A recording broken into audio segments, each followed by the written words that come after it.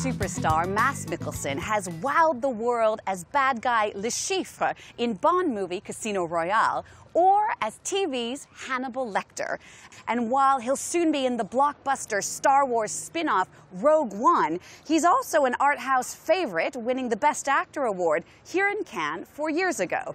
This year, he's back as a member of the festival's prestigious jury. I got a chance to meet up with the actor who's been voted Denmark's sexiest man alive.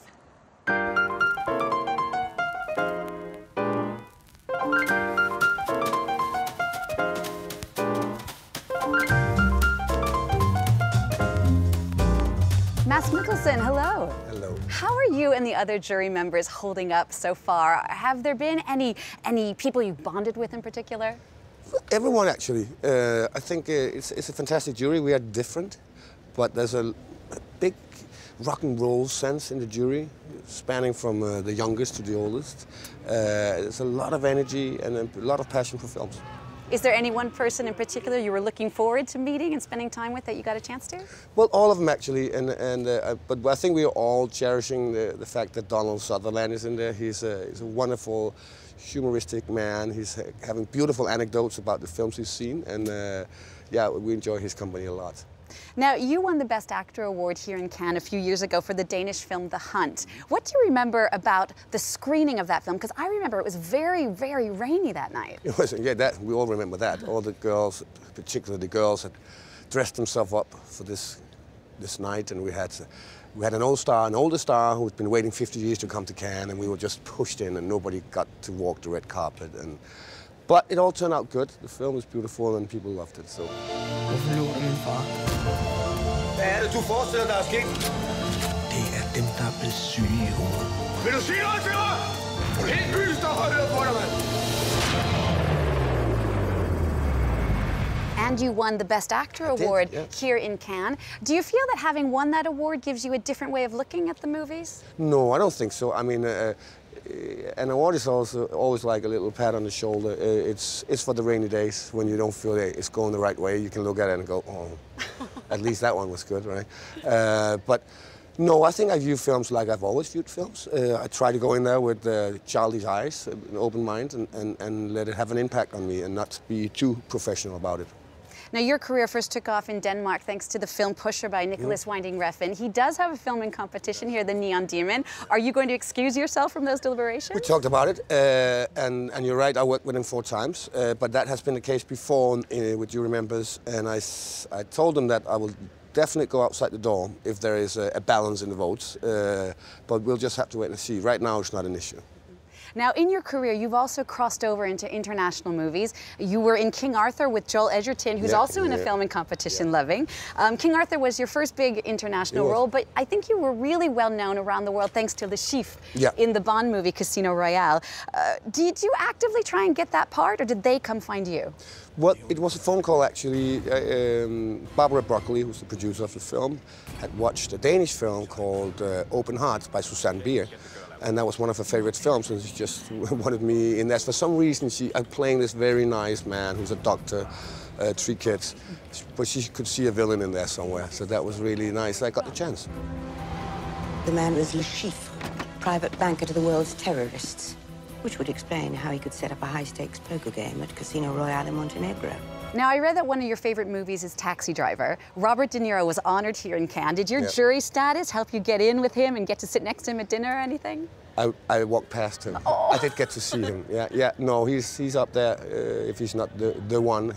And that is my favorite film because it was one of the first artistic films I've ever seen, I guess, when I was younger. And it just blew my mind that you can follow a character that we like and then we dislike and we like and dislike. It made me think a lot. And I thought that was a fantastic thing for a film to achieve. Now, your family's here with you in Cannes as well. What do your 2 kids think about you as an actor, movie star dad?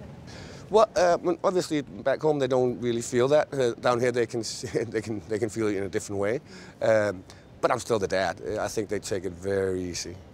But why do you say back home? In Denmark, you're a massive star. You're voted sexiest man of the year. Yeah, it's true, like walking the streets and things like that. But down here it's a little more chaotic in the sense that photographers everywhere and people screaming your name on the streets. So it's a little damn, that's Daddy. Yeah. But I think they grew up with it. They're pretty cool about everything. Yeah. You also have two big tentpole films coming out this summer, Doctor Strange and the Star Wars spin-off of Rogue One.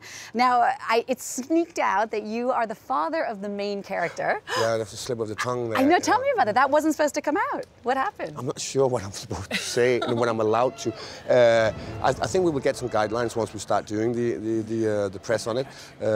So for now, I would just say I'm in the film.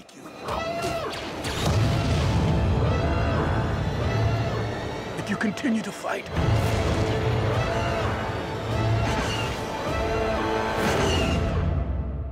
what will you become?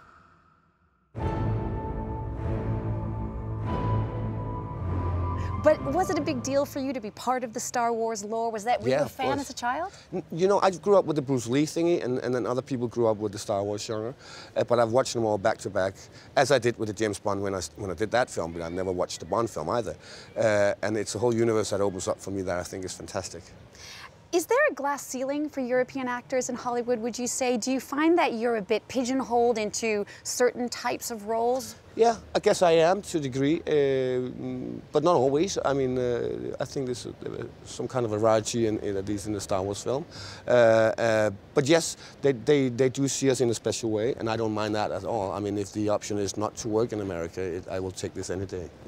Was there a precise moment when you felt that, hey, I'm not just a big star in Denmark, I am a big star around the world, perhaps a fan encounter in some remote place? You get a hunch when you get fan mails from China or from Finland, or all of a sudden a certain film or show has been traveling.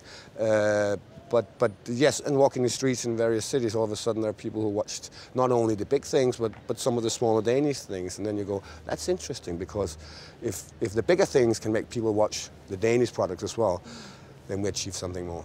Mads Mikkelsen, just to wrap up, how do you see these remaining days of the Cannes Film Festival playing out? What are you going to be doing?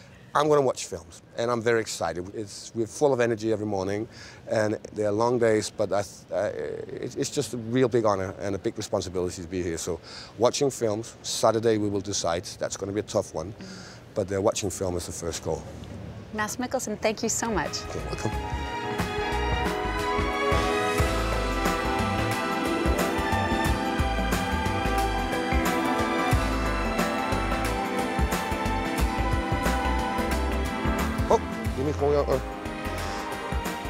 We'll get some exciting information if I kept that on.